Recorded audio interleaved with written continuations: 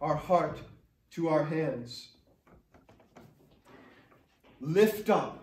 Those words teach us that worship has to do with offering, with giving up, with surrendering, with getting rid of our embarrassment. And what's behind this word right here? Let us lift up.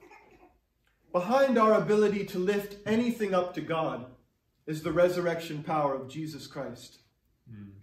It's only Christ giving us his resurrection power, Christ giving us his Spirit, that enables us to lift up our heart with our hands. Amen? Amen. Now, let me ask you this. Are you willing to lift up your heart to God?